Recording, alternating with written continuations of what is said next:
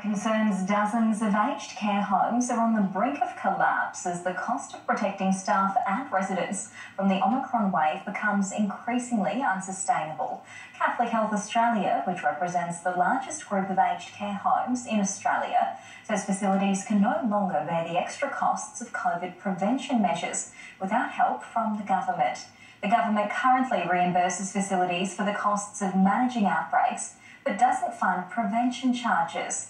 The number of aged care homes managing active COVID outbreaks increased from 210 in March to 846 last week. Coming up on Newsnight, the world's richest man makes another play at one of the world's most popular social media platforms.